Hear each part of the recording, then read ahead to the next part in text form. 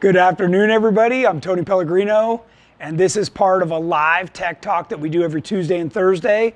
Today being Thursday, September 23rd. Thanks for joining us. We've got a lot of good stuff. We're going to continue our whole terminology series. This is part 4, and we are going to turn you guys and gals into experts before the end of this series is over. As always, we welcome your questions and comments. So go ahead and type them in. I've got Debbie, Alex, and Jamie here to help me today. So type them in. Debbie or Jamie will read them back off, and I'll try and answer your questions.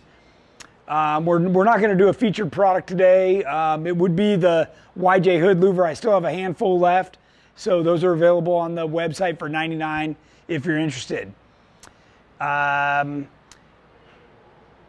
Tuesday, here's where we left off. We were talking about, we had just gotten into suspension, specifically front suspension. What I want to do now is I'd actually like to move from here over to here. Can we do that, Alex? And I'm going to set this up. So here's typical guy who has obviously spent some money on his Jeep. He's got aftermarket axles, coilovers. I'm not going to mention whose suspension this is. I'll let you use your imagination. The reason I'm talking to you about this first is because I want you to see how this works, and then I'm going to show you how a GenRight suspension works. So let's take a look here. So by the way, this is typical of my experience, right? The guy cannot stick his line to save his life. This is what I call driving by braille, by the way. Just beating the daylights out of his suspension. Finally, he manages to get over and gets completely stuck. This is typical of a suspension that will not hold the line. You saw that rock just slip under the rear axle, and now he's beating the daylights out of his rear drive shaft. So, as a driver, this is a really tough situation because you're in there going, well, I spent all the money. Why isn't my Jeep going through here? So, yeah, a little bit frustrating. Okay, how do I get to the other video? Just over one? Down and then hit next. Down. And then, yeah, you have to get Over, down. over. So if I hit pause, let's pause this. Now over. Yeah. Which way? This one? Next? Or go hit back. Maybe it's go forward. Oh, forward. Down.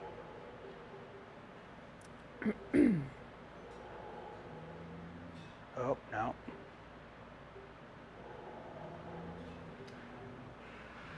No. Here, I'm going to let one of the experts try it here. Trust me, this will be worth it. Hang tight. Expert. There we go. All right, we're back to it. Okay, so this is Andrew's Tracer that was recently built. You can see he's even at more of an angle on the hill. Most of you would pucker pretty hard even doing that. You can also watch how the rear suspension grabs the rock and climbs over it. So we're going to let this play again, because I want you to see how, and by the way, if you're not familiar, this is how the suspension should work. You want the tire to climb, right? This tire stays on the ground. It climbs up over the rock just like it should.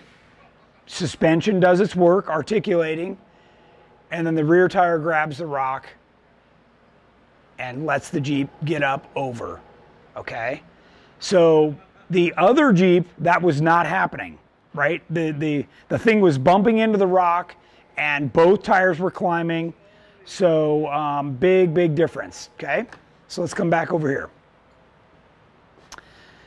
So we talked a little bit about the way we do ours with a 3-link versus the factory 4-link and how that has a lot of inherent bind built into it. Okay, I'm just gonna kind of clip through this, Deb. If you or Jamie have questions come up, just None yet. let me know. You're good. Okay, we talked about this is you know, basically the way the factory suspension looks. And when left at a very low ride height where the arms are flat, this suspension can perform just fine. However, you don't have a lot of ground clearance, right? It's the reason why everybody puts a lift kit in.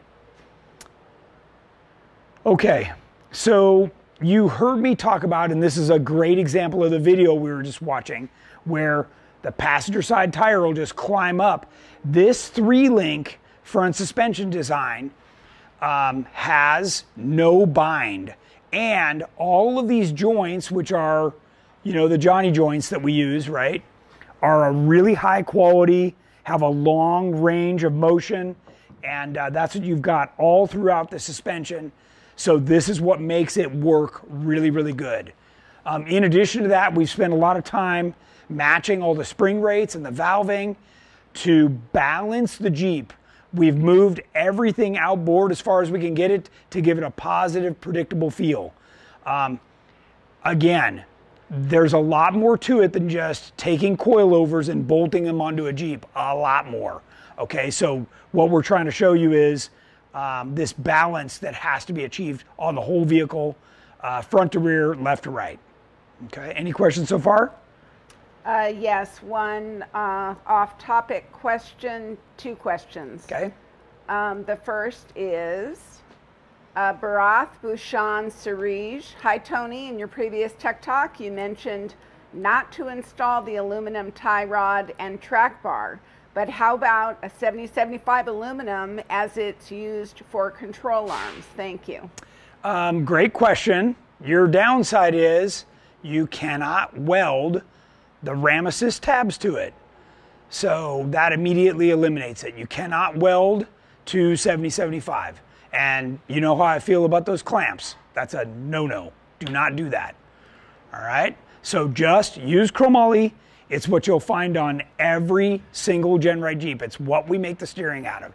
It's thick wall. It works.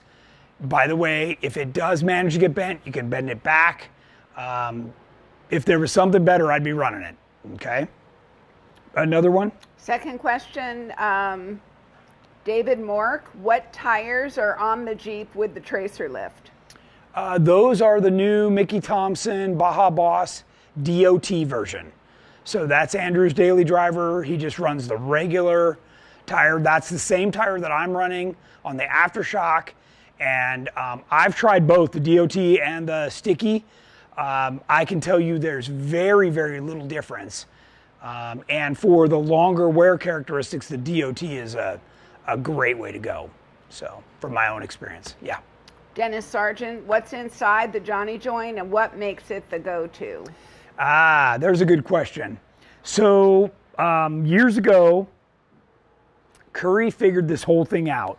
So this is a forged chromoly housing, and what they perfected is the durometer of the 2 halves. I don't think I have one of these out here split apart, but there's 2 halves that capture this ball that's in the middle that allows this to pivot.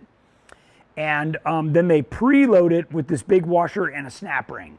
So the other side is solid and this side has the snap ring. This setup is really nice. You can see that it's lubable, and this quietly rotates in here.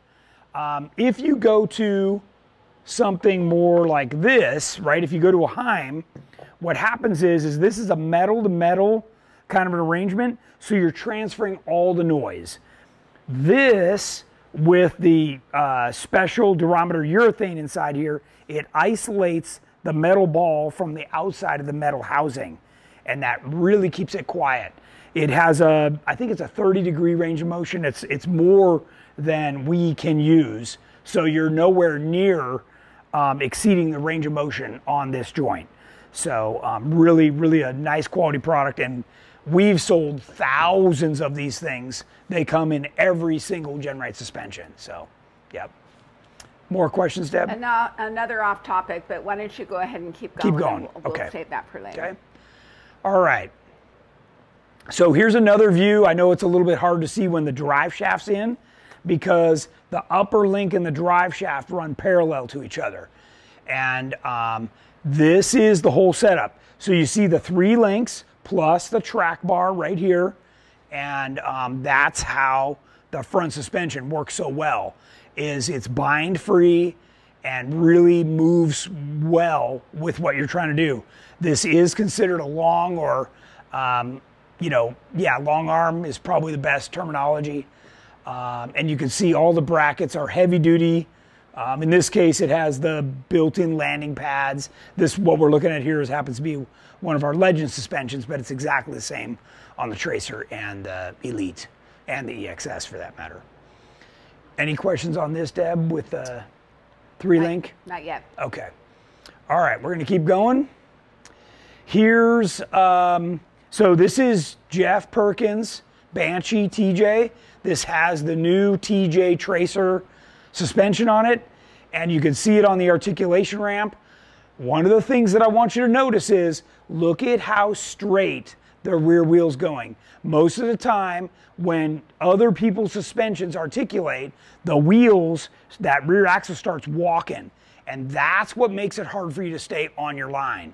So I was looking for another picture, but this was a good example of how much flex we get out of one of our Jeeps with all the tires on the ground, and that's a great example. The next one I'm going to show you is Jamie's Growler, and again, rear tire going straight with the body, and you can see how much articulation. And by the way, everyone, those are just 14-inch shocks.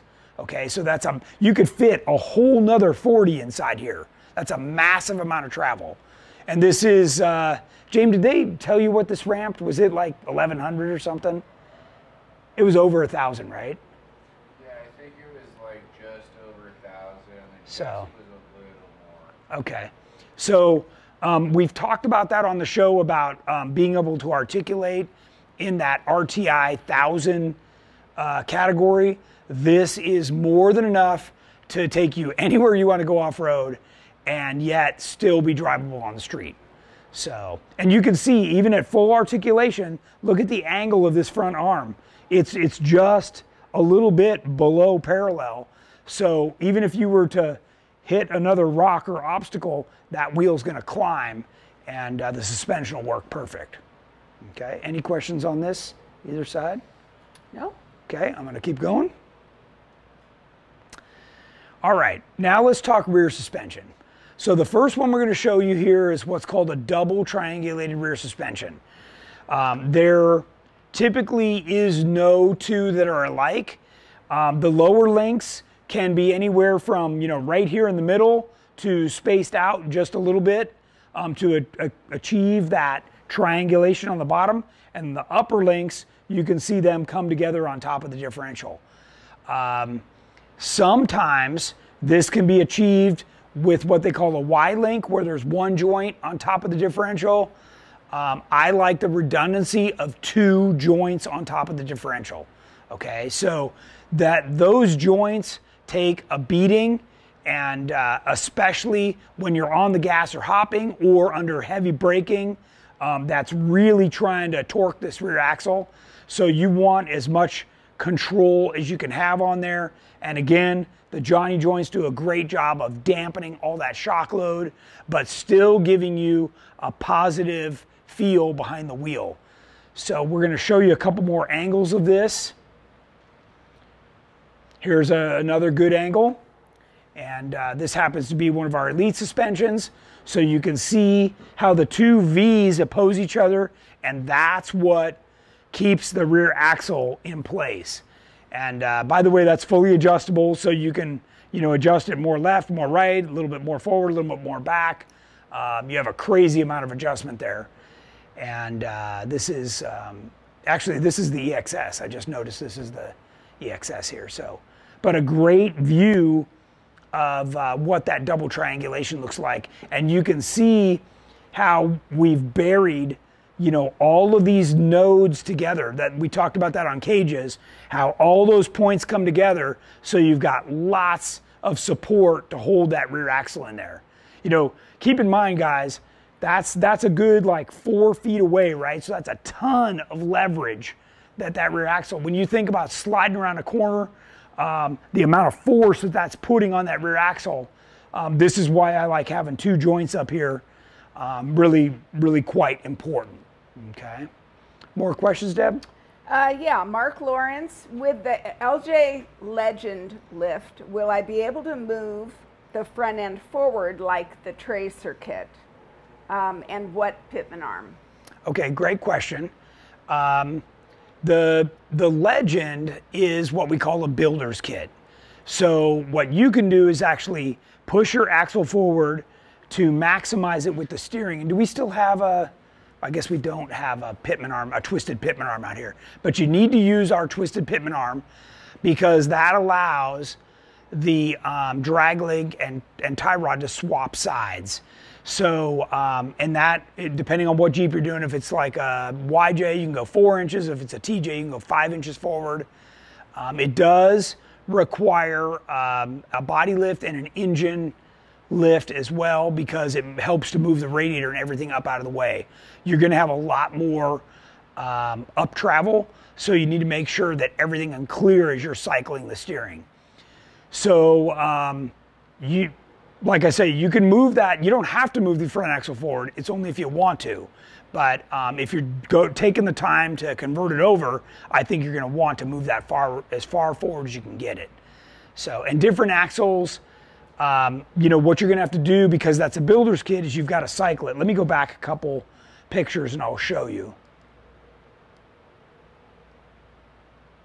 To this one.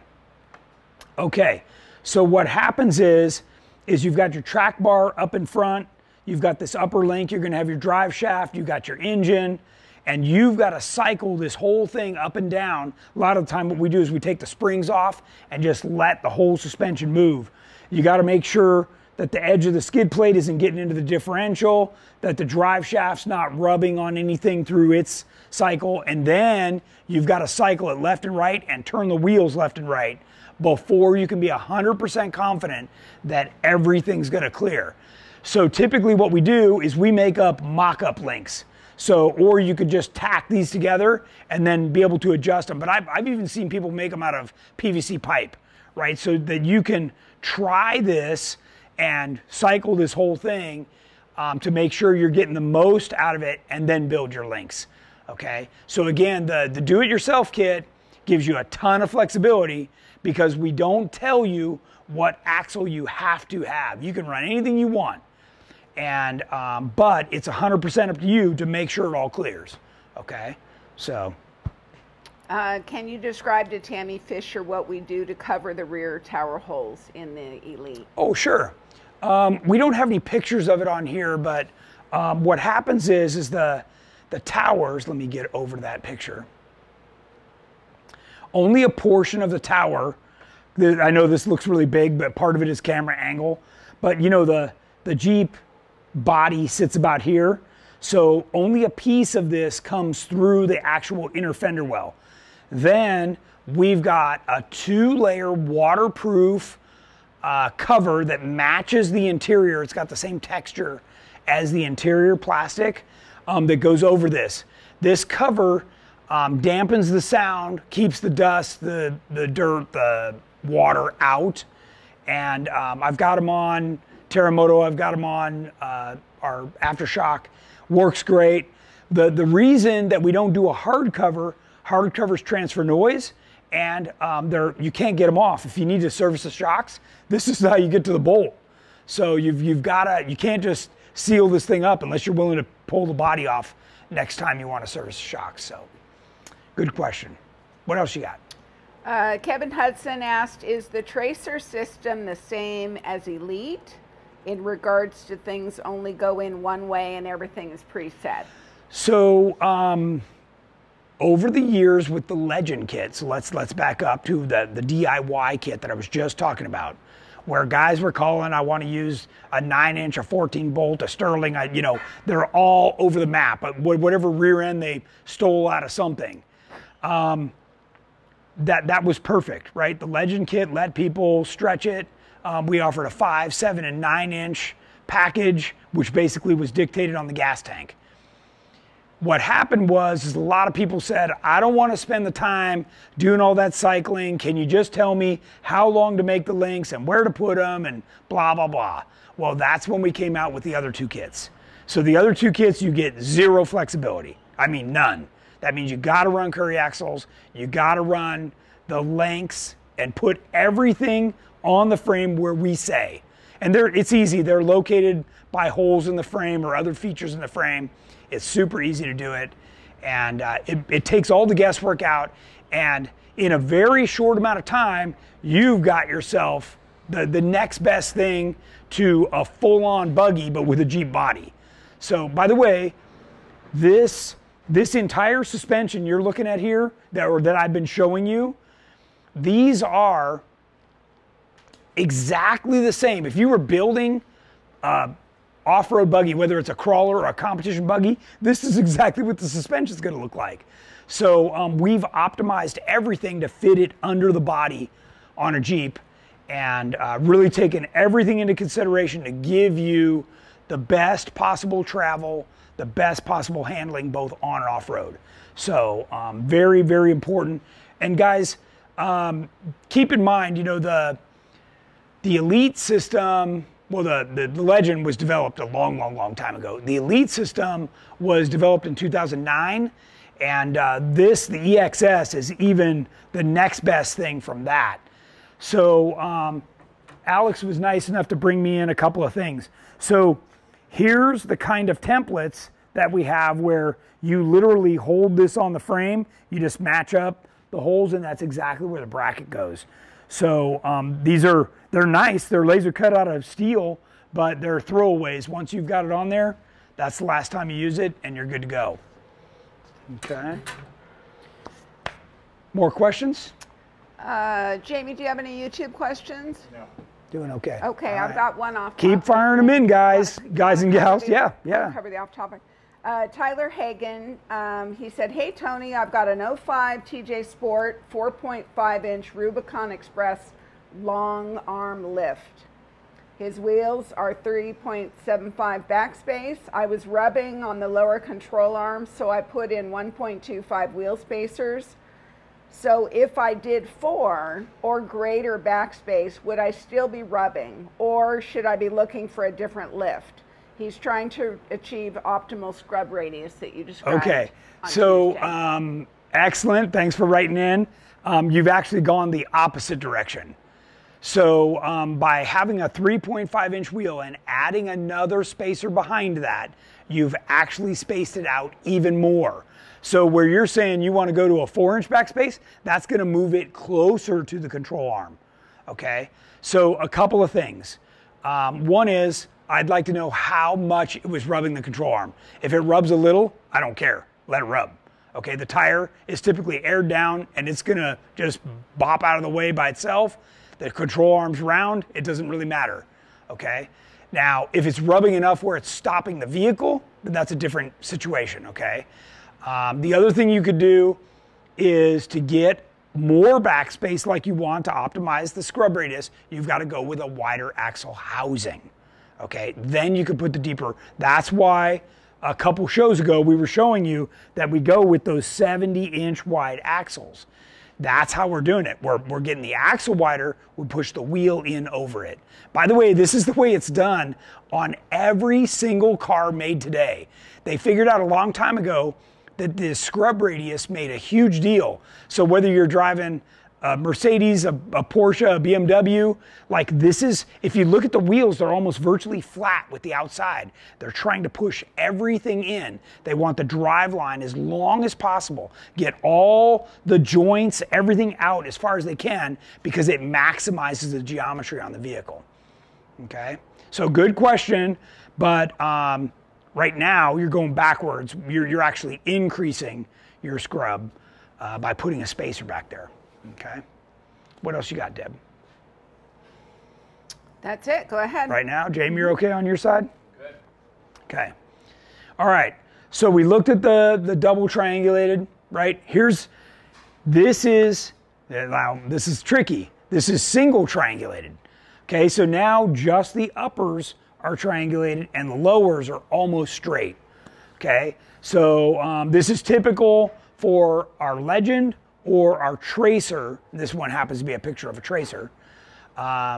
Still the same aluminum links, still the same Johnny joints, still the same rear axle. Everything's exactly the same. So I'm going to go back to the other picture so you can try and see the difference. Right? See how these inners are pulled in more, where the other picture I just showed you were almost even with the frame. We're going to go back. I know the angle's a little bit different, but you can see how these are so far out now. Okay? So there's nothing wrong with single triangulation. What this does is it actually provides a little bit more resistance to the chassis. So it's not quite as likely to articulate on its own. When you do the double triangulated, this is bind free. This is completely, I mean, if you have nothing on here, you could literally take the axle and just move it by hand. It's that easy and smooth, okay? Now the disadvantage of that is on short wheelbases like we've had in the past, you know, back when it was, your Jeep was 93 inches, this was really squirrely and only used for serious rock crawling.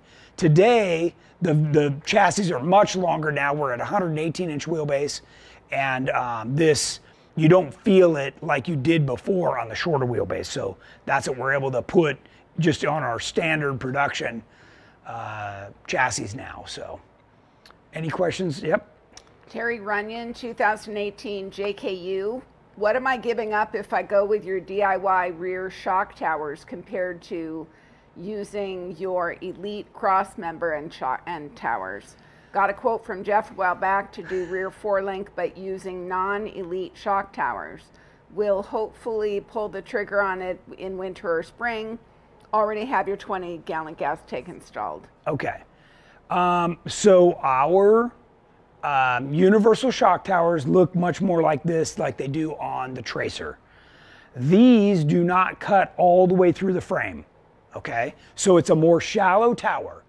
Now, depending on the width of the axle, depending on the backspace on the wheel, would depend on whether you can use these with the size shock that you want. Remember, we make these towers to fit a 2-inch, 2.5, and a 3-inch shock. So it's quite a wide variety, but you have to have enough space between the outside of the shock, the coil, and the inside of the tire, because when it articulates, it's going to come up and hit the shock. Okay, so really that's what it's all about. The actual design of the tower, exactly the same. That's fine. Now, if we're talking JK, the JK, or JL for that matter, comes with a whole nother cross member, okay? Because what's happening here is these towers are very tall, and in the middle of the factory frame, there's not enough support to support such a tall tower, right? Basically, you're over leveraging it. And nobody wants to put a crossbar between these and lose their cargo area behind the back seat. So that's always the challenge. If you were willing to do that, man, you can do whatever you want. Some people don't even build towers like this. They just punch holes and tie it to the roll cage. Okay, so there's a lot of ways to go, but this has become the kind of the industry standard, or our standard. Okay, hopefully that answers the question. Okay. What else we got? More? Good. Debbie's good. Okay. So single triangulated. Okay, so here's, again, what I was trying to do was say, all right, we've talked about the concepts. Now let's look at what it looks like on the trail. Okay, so here's, everybody knows this is the Golden Crack in Moab.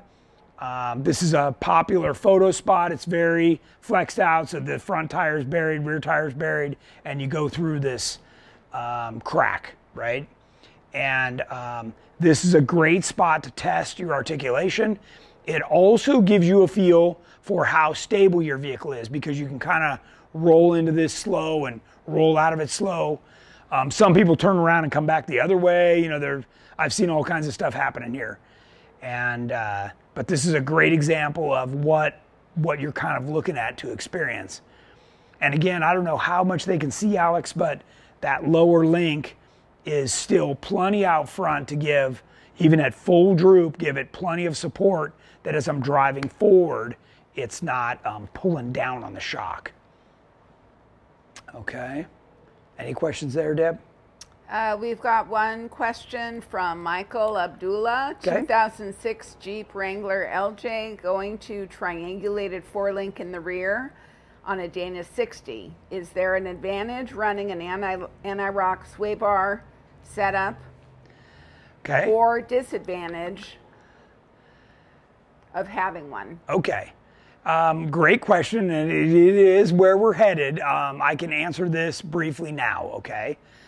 So over the years, everybody has gone from sway bar disconnects to what is now the Rock Jock anti-rock sway bar. And I've got some new parts here to show you guys.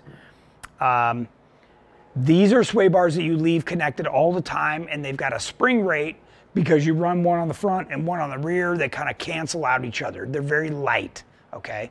But it helps give you some stability of the vehicle.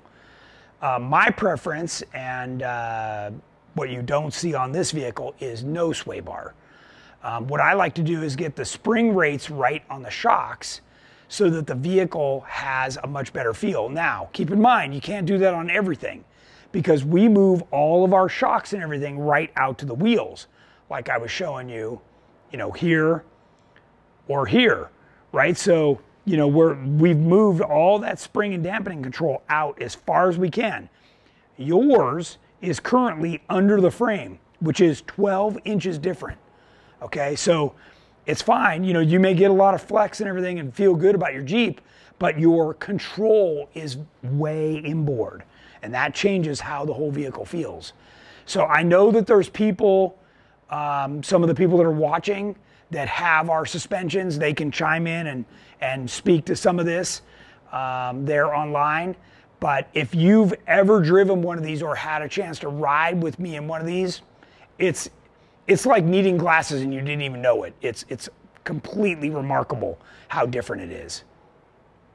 Again, we're not building vehicles for high mileage or crash tests or any of that. These are built to wheel and perform and feel good, so completely different than the original vehicle manufacturer had to contend with. Okay. All right, so right into sway bars, which was the next slide. Your factory sway bar, I don't know if you've ever looked under there, it's a bent piece of metal and it connects the two wheels with a little cheesy thing that looks like this. Typically they're rubber and it's got some kind of a bolt or something to hold it. In this case, it would look like that or that. And these come in different lengths, right? If you put a lift kit in, you get longer ones. And they make a little kit where you can pull a pin and these disconnect so that it allows the wheels to move a little bit more. But keep in mind, the sway bar fights the wheels. It's doing exactly the opposite of what you're trying to do off-road. Like the video I showed you, where you walk through something, the sway bar's fighting that, okay? So the first video, the guy probably had a sway bar on there that was way too tight, and that's why both wheels were coming up at the first time. Then you buy a newer vehicle, JK, JL, they're going to have an automatic or electronic sway bar. So this is one that with a button on your dash, you can disconnect. Basically, this is the equivalent of a little ARB locker inside there. It's electric, but you get the idea. That disconnects the two halves of the sway bar. These are great. It achieves the right thing without you having to get out and try and figure it out of your Jeep. The downside is you go over 25 miles an hour and they reconnect and you don't realize it, and then this little box splits in half. So you've got to pay attention with that. The upside is the anti-rock, which was originally made by Curry, which is now Rock Jock. And these arms come in a variety of different shapes. There's forged arms, there's all kinds of stuff now. And these are the kind that you can leave connected all the time. And they come with some hardware that's at least twice, if not 4 times as good as this. You can see a little bit of it in the picture right there, but it's much higher quality. That will, it removes all the rubber and it's much more active, and you'll notice a big difference. They are like $600-700 for each front or rear, so they're not exactly cheap, but it does keep you from getting out of your vehicle and reconnecting stuff down the road. Okay. The reason I don't run a sway bar is because I don't like what I describe as a sway bar whiplash, right? So this tire's trying to come up, then this one does, right? Because the sway bar's pulling it, and you get this like whack. Every time you go over a rock, it's just, it's accentuating what's happening on the ground. So when you remove the sway bar or disconnect it, then the wheels are walking over the obstacles freely, front and rear, and the body stays level. And that's going to give you the best overall ride. The downside is, if you're not very experienced wheeler and you get it on an angle, you're probably gonna feel a little bit more tippy, but a lot of that has to do with the spring rates aren't set up right. So there's a whole bunch of other things that you can do that is correct instead of trying to band-aid it with a sway bar, okay? So different level, look, I get it, you know, and $700 sway bar versus, you know, coilovers I know is a big difference. So I get it. What other questions have we got, Jamie or Debbie? Nothing right now. You're doing okay? Zach Guptill asked how would he best go about, he'd like to go for a ride in a GenRight suspension Jeep. Yeah. So should he contact the sales guys and they can put him in touch with his closest ambassador? Yeah, that's fine. For a ride along? You know, ideally it would be with me if you can't get to one of the events that I'm going to. Mostly because what I can do is verbalize what you're experiencing, right? So the last time we were at Trail Hero, which is our next event, what I did was the first thing we did was we took off from the booth after you got in the Jeep, and I leaned over so that you could touch the ground and looked at you and said, do you feel like you're gonna roll? Nope, I don't feel like I'm gonna roll. And we just punch it and get through, and then we would go through some really rough rocks, go up a hill climb, then we'd go like 100 across a sand dune, and then the next thing we do is hop on the street. And I could show you like, look, let go of the wheel. This does it on and off road. And until you see that demonstrated, the powerful impact that has, and I tell people, I go do this same loop in your Jeep and let me know how it goes. Like they won't even get past the first like tippy spot. So it's just a completely different animal. How, you know, I've told you guys so many times about the low center of gravity and how important that is, and the fact that we run that flat belly and how that really keeps our ability to keep the whole vehicle down lower, but still have tons of ground clearance over the rocks and stuff. So, and then on top of that, the fact that I've spent so much time with King and Fox tuning the shocks, getting the spring rates right, and people just can't believe how nice the Jeep feels. You don't feel bottom out, you don't feel like you're getting beat up. It's just a much smoother ride. So again, I know it's hard to understand, and that's, you know, why we always encourage you guys to get a ride. But, you know, I do, I don't know, 6, 8, you know, events a year, and all over the country. So try and, you know, hook up with me. And then typically if I'm there, you know, Kelly's there, and Kelly's Tracer Jeep is completely tuned by me. Jamie's got the Growler there. You know, we would typically have a bunch of different vehicles there that you can get a ride in, and kind of check that out. Okay. What else you got? Terry Runyon, he's the 2018 JKU. Yep. Is the rear Elite cross member with towers able to be installed with the tub on, or does the tub need to be pulled? No, that's a great question. All of our suspensions are designed for a guy to be able to do it in his garage, okay? Now, is it easier with the tub off? You bet, but you do not have to take the tub off. I realize that's a giant undertaking, and for somebody in their garage, you know, that's probably not possible. So we do it all so that you can do it right there. You might have to put it on jack stands, but you can definitely do it. Okay. What else you got? We've got a cage shock question. Okay. Jeff Watson, would you want to tie your shocks to the cage if your cage is tied to the body and not the frame? What are the pros and cons to connecting the cage to the body versus the frame? So, no. If you're going to tie your shocks to the cage has to be tied to the frame, okay? And I'm not talking about like with a rubber bushing. It's got to be hard mounted to the frame. So it can be a solid aluminum bushing, or it can be just directly welded to the frame, but you've got to have a direct connection there. Otherwise, every time your shock goes to move, it's going to be, you know, bumping the frame up based on the body mounts or the other not solid mounts. The reason why a lot of guys did that in the past was it gave them the ability to drop the height on their Jeep and just cut you know, 3 or 4 inch hole in the top of the fender well to get it up, you know, where they needed to get it to, instead of a bigger cutout that we now provide a boot for. So, you know, 6 of one, half a dozen of another. Depends on how serious of a, you know, off-road dedicated rig this is. If it's more of something that you're driving all around, then you definitely don't want it tied to the frame, or to the cage, I'm sorry, because it also translates more noise. So keep in mind, Alex, I don't know if you can see this, but on the end of a high-performance shock is a Heim.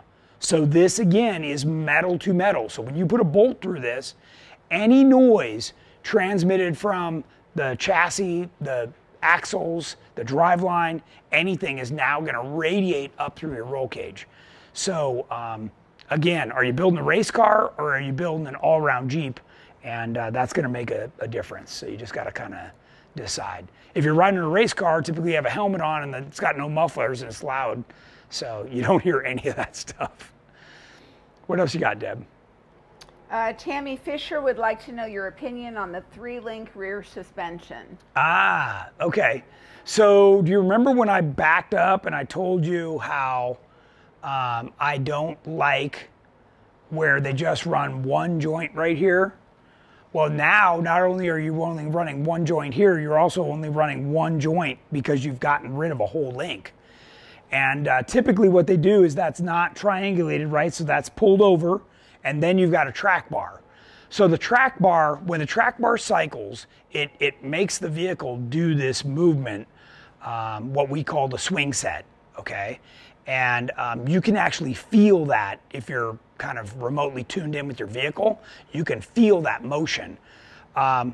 So depending on what you're doing, if you're doing anything high speed, that's going to drive you absolutely crazy because you're going to feel the chassis underneath you moving.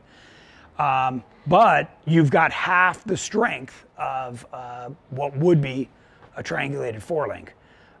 Because a track bar is only holding the rear end underneath there, and it's not adding much to the axle rocking. So the only reason to run a 3-link rear is because you're still trying to keep the gas tank here. And that is not the way to do it. It needs to be moved and put in the back so you can run the flat belly. Okay? It's quarter up. You got more material you want to cover? I got a ton more. I'm just trying to keep up with the questions. Why don't you keep going? Make a little more progress. Okay. Yep. All right. Keep those questions coming. I know there's more of them out there. All right, so we talked about sway bars. Now, from a terminology standpoint, I want to talk about a differential versus a third member, okay? So this side is typical, what people refer to as a third member or a 9-inch rear end. So this whole center section comes out, and you can service the gears. It's actually pretty easy to work on. It's a completely different design, right?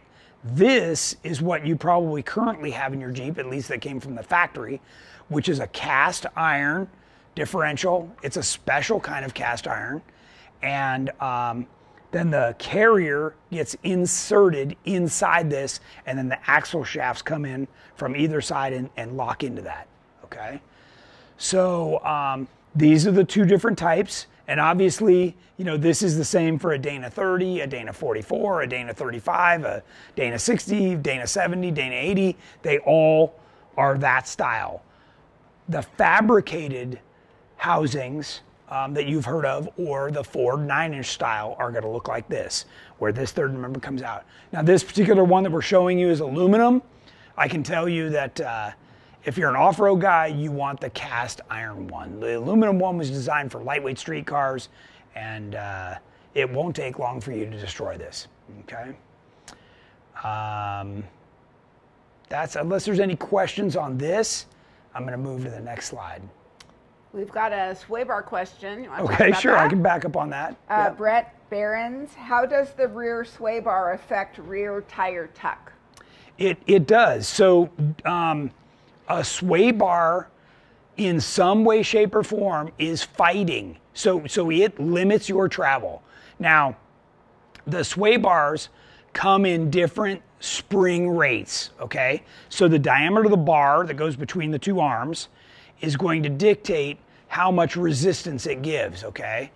And if your factory one is very thick, it's like over an inch thick. That one is going to dramatically resist flexing. And they did that so that it handles nice on the road. They don't know where you live. For all they know, you live on a canyon road, and they got to make this thing handle nice, right? So you are trying to go off-road and do all this articulation. Well, if you take that same Jeep with that same factory sway bar and you go off-road, what it's going to do is it's going to be lifting a tire all the time. So every time this tire climbs a rock, this one's going to be in the air, in the front or rear, okay? So it limits travel. It absolutely does.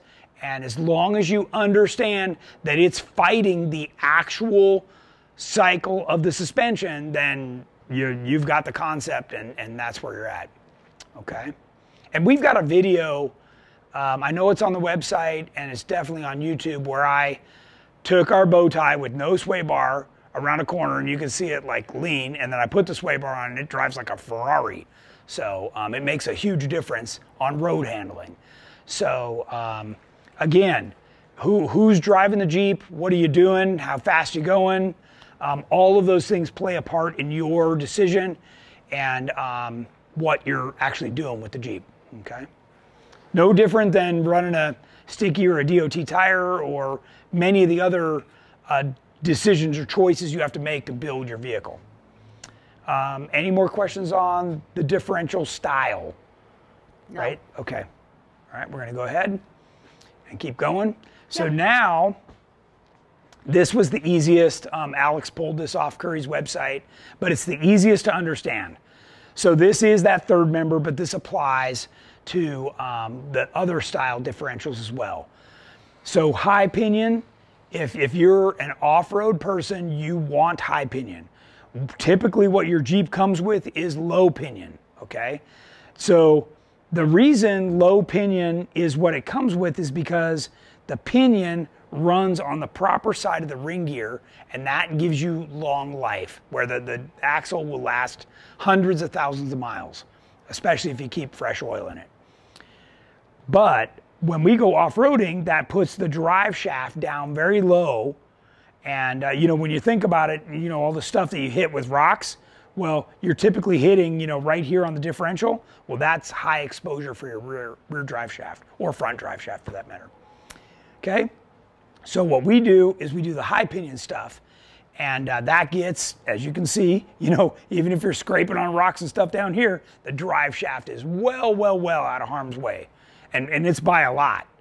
So, and you can see here, Curry actually says it's 2.25, so 2¼ inches below center line and 2.25 above center line. So it's way up there. And that is, so if you've heard that terminology, high pinion, low pinion, this is exactly what it's talking about. It's that on the rear axle where the drive shaft connects, that is the pinion right there. Okay? Any questions on that, Deb? Let's see. Caleb Abbott, what's your opinion of the newer rear JK setups for double triangulated rear, where the two upper arms are located on the rear cross member by the bumper? Oh, I know I saw those a long time ago, and it's a counteracting system.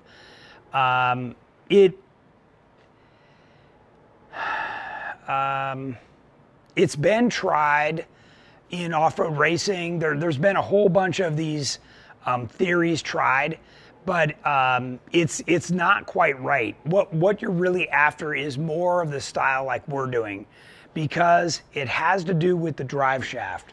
Let me back up a couple slides.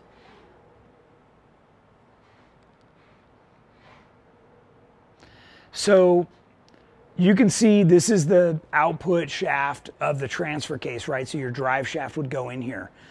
So the entire suspension is working around that drive shaft. And because we use such low gears and such high traction tires, the drive shaft has a slip in it. And you want that slip to move the minimal amount it can. If that's moving a lot, you're putting a lot more force and stress on the splines of that drive shaft.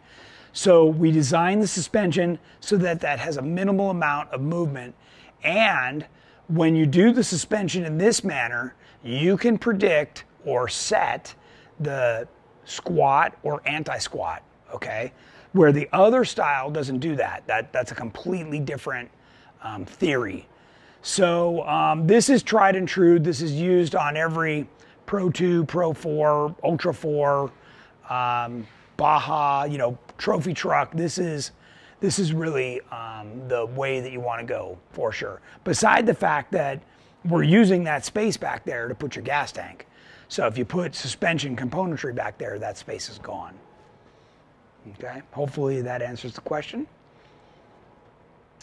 VB Tom, should we disconnect our rear sway bar for wheeling? I hardly ever see people doing that. Yes, correct. The rear sway bar is typically a lot lighter spring rate. So quite honestly, the factory ones are so small that they're almost ineffective. What happened was when you go into the dealership and somebody's looking at a spec list, and you go, oh, okay, well now I'm comparing that to a Range Rover or a Nissan or whatever other SUVs out there. They're gonna be like, well, this one comes with a rear sway bar and this one doesn't. So they put a little piece of metal under there to say that they gave you a sway bar. So it's really very weak and ineffective. So you don't have to. It's certainly, a lot of people just take them off and throw them away because they work that little. So, and by the way, when we go to these long travel systems, if you notice how much longer the arms are on the sway bar, because when the axle droops out, you have to make sure that this doesn't over travel. So think about this, if you had a short little arm on here, that could get to this level and then it'll pop and go the other way. Or if you're, you know, compressed, you don't want it to go the other way. So you have to be careful that this operates in the range of motion. You know, so look at where my fingers are, you know, that's like a 14-inch travel shock, right? So this is moving a lot, where, you know, your factory suspension doesn't move very far. It's got, you know, if it's 4 inches, I'd be surprised. So they can have a very short arm. If we bop back here,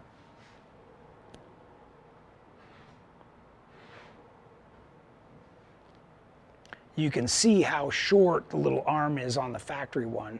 Other way. Is it the other way? Oh yeah, it is.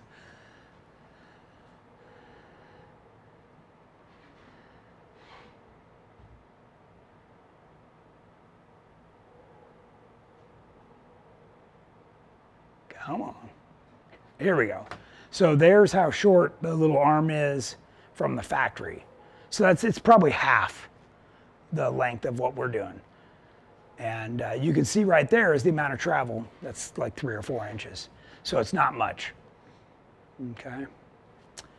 What are the questions you got? Scott Pierce, so if the stock rear sway bar does that little, is it worth putting an anti-rock or just ditching it completely? So that's part of what you have to try. So some of this falls on you, right? And honestly, that's part of the fun. Right? I don't know about you, but I have as much fun building the Jeep as I do driving the Jeep and trying different things.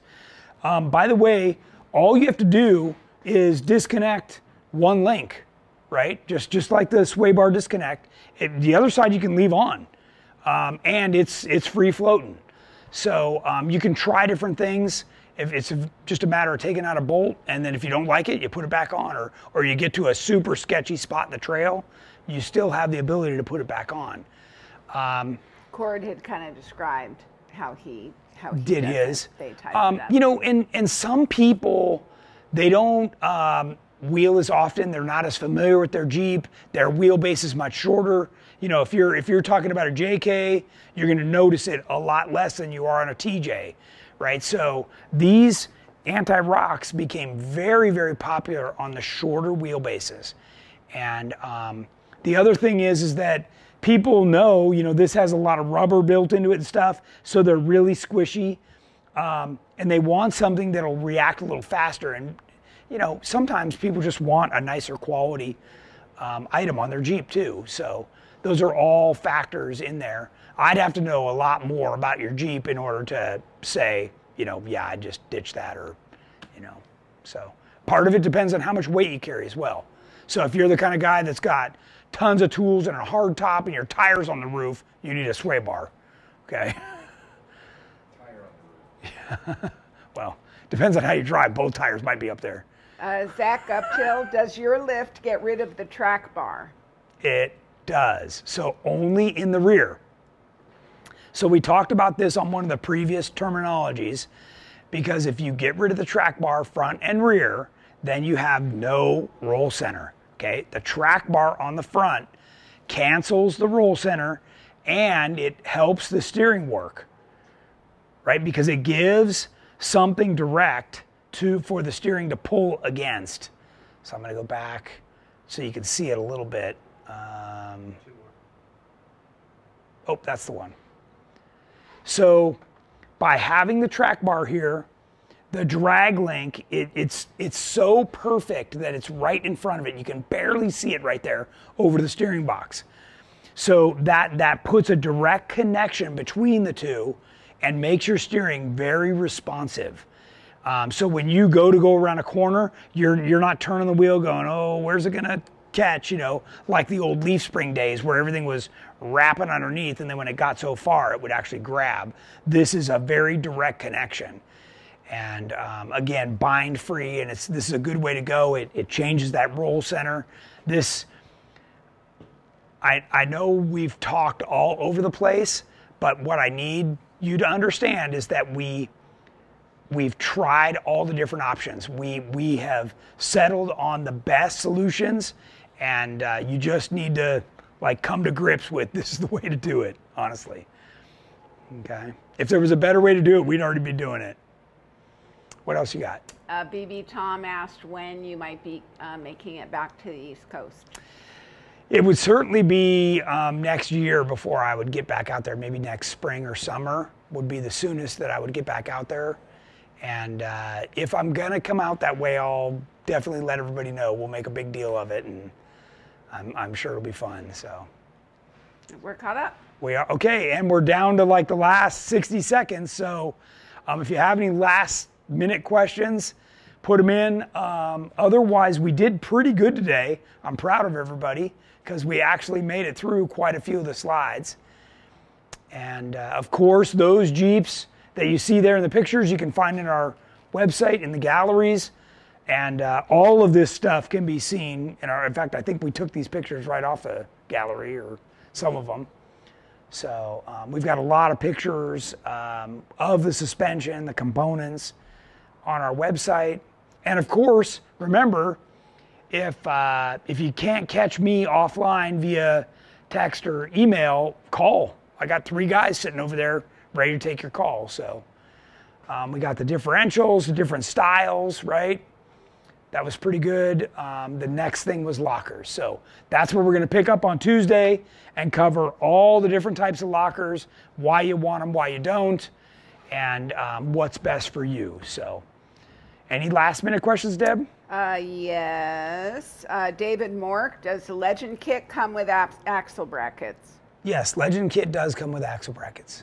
Yeah, the Legend kit, we have a base kit on the website, and then you literally click all these boxes and it just builds the kit for you, so you can have everything from the bare minimum like I'm going to fabricate, you know, you're that guy that wants to do it all yourself, to like I want everything to show up on a giant truck with a forklift, so including a complete rolling chassis.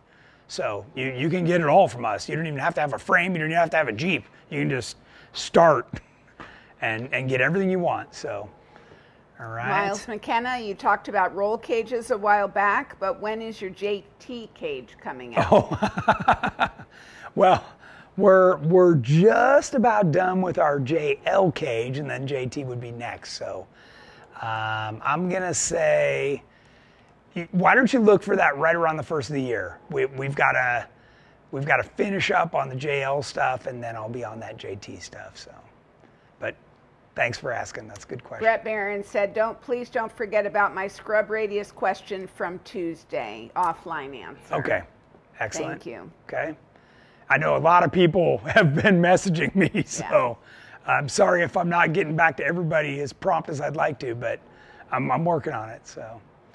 All right, Okay. I think that's it. Yeah. We're going to wrap it up, and we'll see everybody back here on Tuesday.